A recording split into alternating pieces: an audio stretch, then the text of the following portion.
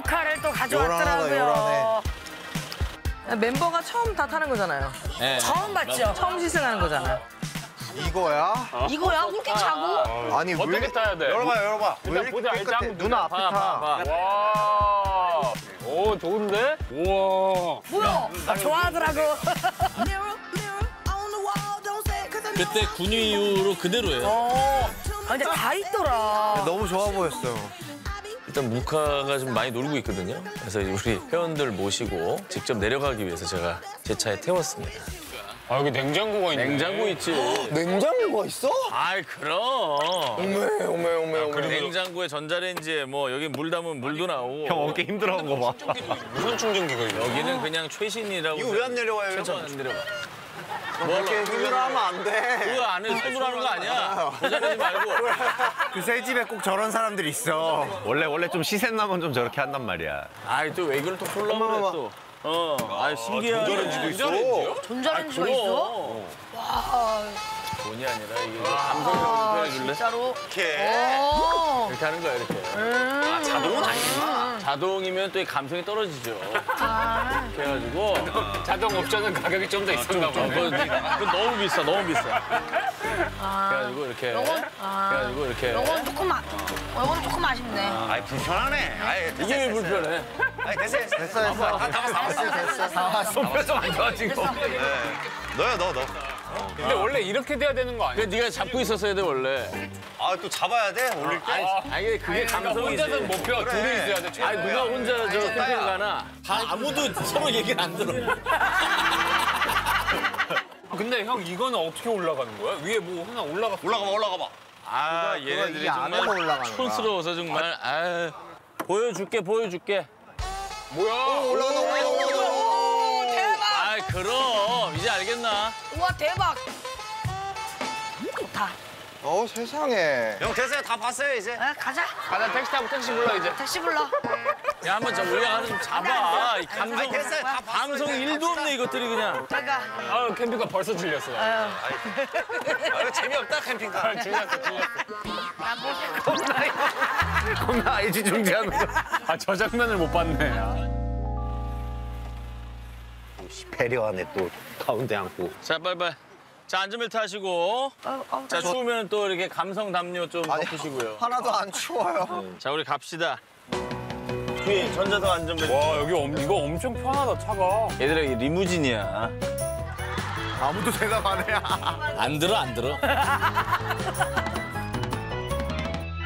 자, 야. 나래야. 너 저기 요거 해장 좀 해라. 해장 좀. 맞아. 정말 기현 형님 센스가 있어. 많이 달라졌어. 아침에 그냥 차내식을 딱 준비했더라고. 토스트 사왔더라고. 뭐야? 하나 먹어라 이거. 나 줘. 이거 뭐야? 맛있겠다. 기범이는 나도 많이 안 먹으니까 조그만 거. 기범이가 이제 양이 좀 적어가지고 기범이 이제 좀 작은 걸로. 우리는 좀 큰 거. 우와. 이거. 대박 사건. 이런 게 해장이래요. 이런 게. 나는 먹으면 못 먹어 이따가. 형은 좀 아껴둬. 아이고. 아니 나는 진짜 먹을 생각 없어. 왜냐면은 그 얼마나 먹이겠어. 손이 크잖아. 다 못 먹어. 하고 나랑은 다른 이유로 안 먹는 거야. 다른 이유. 진짜 너무 좀 축제 가는 것 같거든. 나 맛있어 이거. 그래. 나 맛있어 이거. 아우. 야 대박이야. 맛있어. 맛있네 이거. 한 끼 식사가 되네 이게. 아니 토스트가 진화를 했어.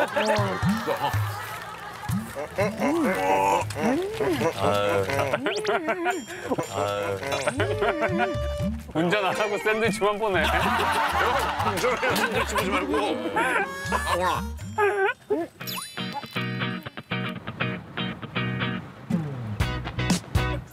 와 코코노고서 다 같이 놀러 가는 거 처음이네. 그래. 우리 자주 놀러 다니는. 지금 약간 신나.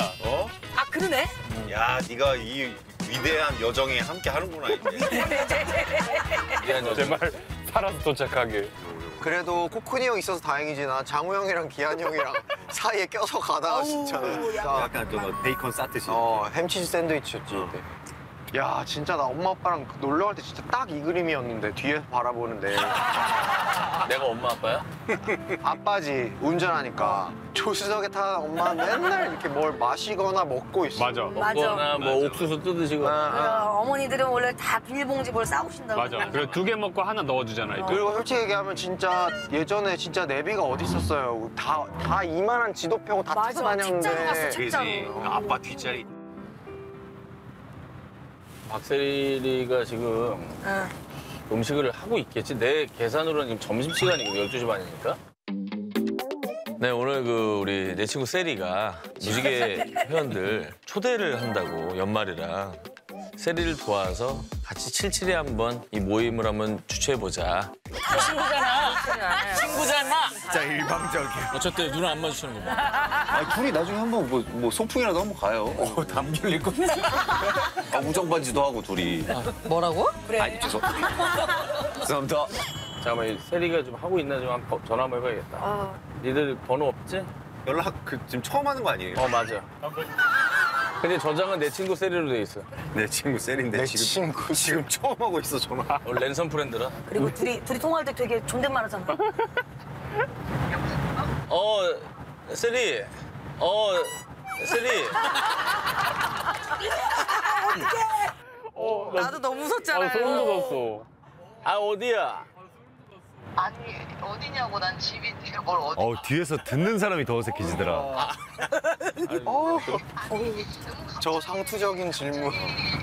편하게 막 나 그럴 줄 알았어. 내가 이렇게. 아, 지금 저 나래랑 코쿤이랑 지금 저기 키랑 기한이랑 같이 가고 있어, 지금. 한 차로 한 차로 가고 있어. 캠핑카, 무카. 조심해서 뭐 집에 뭐 필요한 건 없고. 집에 내가 없는 거 하나만 있지. 뭐 어떤 거요? 뭔데? 내 짝꿍이 없어. 나머지는 다 있어 집에. 아이고. 다 없는 사람들끼리 가는 거니까 그래요. 괜찮아요. 뭐 나도 없어가지고 뭐 할 말이 맞아요. 없다. 서로 동병상련하자고. 맞아요. 그래, 알았어. 좀 씁쓸해지더라고. 그러니까 숙연해졌어. 한 1초 정도. 이런 나긋나긋한 말도 처음이다. 세리 언니 바로 도착하자마자 먹는 시스템으로 해주겠지? 해주겠지. 그러겠지? 일단 딱 예상되는 거. 아, 왜 이렇게 늦게 왔어? 그러겠지? 그러지? 이거지. 그러지? 음식 다 식었네. 아 맞네.